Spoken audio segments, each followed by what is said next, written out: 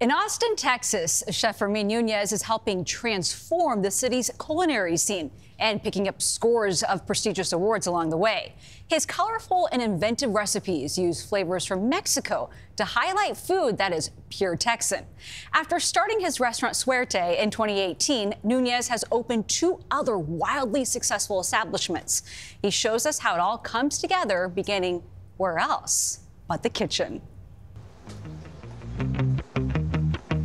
We buy things, we chop them into little things, and we charge them more than what we paid for it.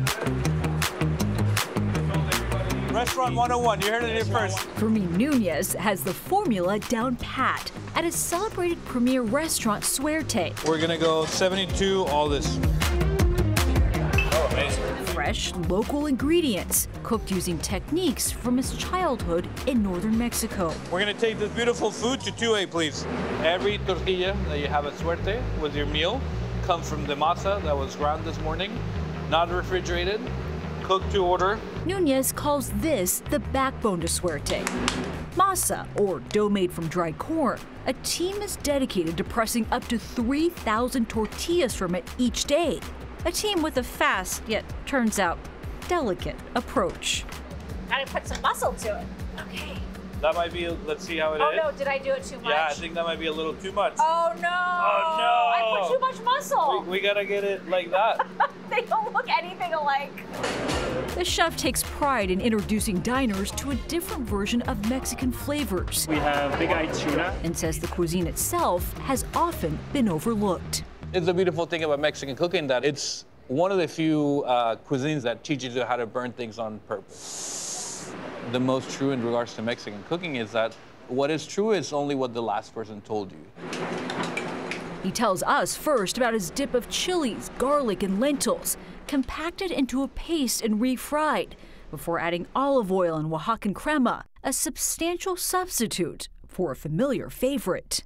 When people visit Suerte, what do you want them to walk away with? I want them to have a different idea or perception of what Mexican food can be. When we opened, we didn't have guacamole. We never really had chips and salsa on the menu, right? And when people said, oh, I'm going to a Mexican restaurant, without even looking at the menu, they'd be like, I'll have the chips and salsa. Yeah. And I've always had the mentality, if you're going to say no at a restaurant, you have to follow it by yes. That's hospitality to me. Also part of Nunez's hospitality, a brightly colored tostada, oak grilled sweet potatoes. You got to start with tortilla. And a flavorful barbacoa of smoked goat with salsa cruda and roja. It is smoky. But few dishes have been with a 35-year-old as long as this. Carnitas topped with mole negro, a complex and classic sauce slowly prepared over 3 days. Mexican food to me is all about sauce work because we have this thing that is like so precious as chilies and burning tortillas, burning onions, and then stewing it, and then adding chocolate in the last time. Like, you can't recreate that with French cooking at all, right? A mix Nunez has been working and reworking for close to a decade.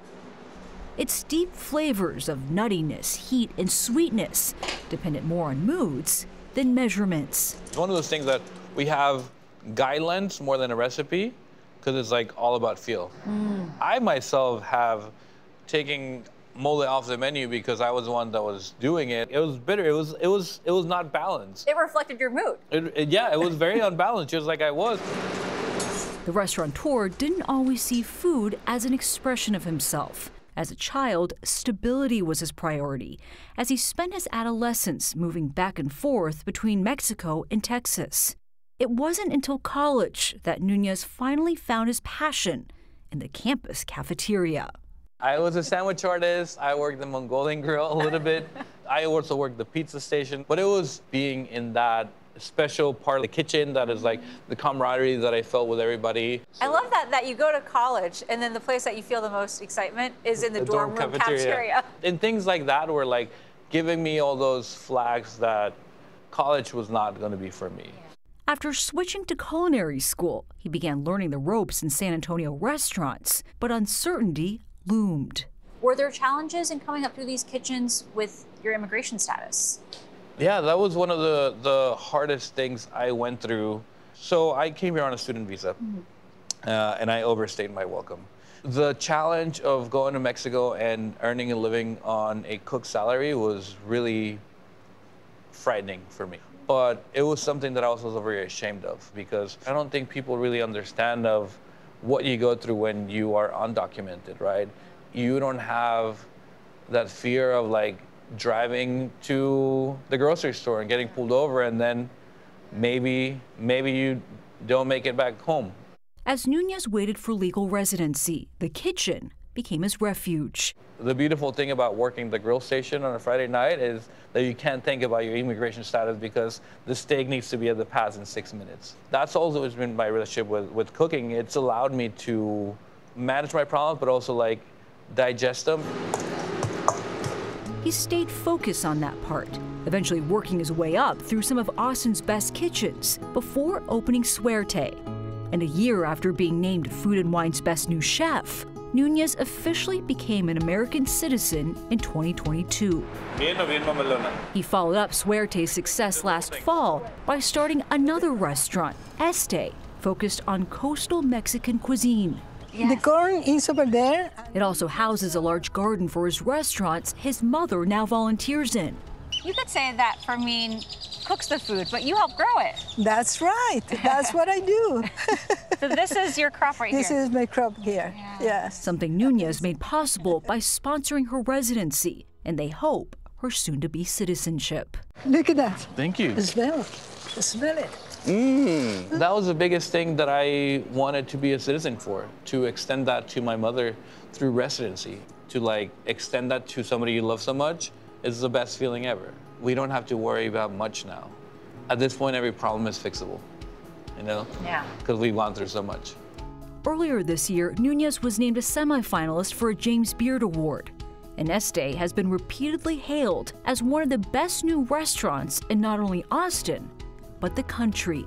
When you think about that and you think about what you went through. Absolutely. I mean, if that's not the American dream, I don't know what it is, right? I think it's like sticking to what I believed in, what I love, and not representing my country that I love so much in a different country. Like, I love that I get to do that every day. It was so wonderful getting to know Fermin and his family. By the way, suerte means luck in Spanish, and it's fair to say that he has created so much of his own luck. The tortillas, excellent. You go to Austin, you eat tacos, breakfast, lunch, and dinner, and you realize the secret is Homemade all tortillas. in the tortillas. Yeah. Cheers to that. Cheers. What do we have here? We have quite a bit of alcohol. Quite a beverage. A way to start your day. Nice There's pour, no doubt about but it has some This is my tamarind breakfast syrup. smoothie. I love, and it looks like you're sitting in the restaurant right now. You can't see behind you. In there. It looks I enjoy very, very this. nice. This is Bottoms up. The Dish is sponsored by Oceana Cruises. Your world, your way.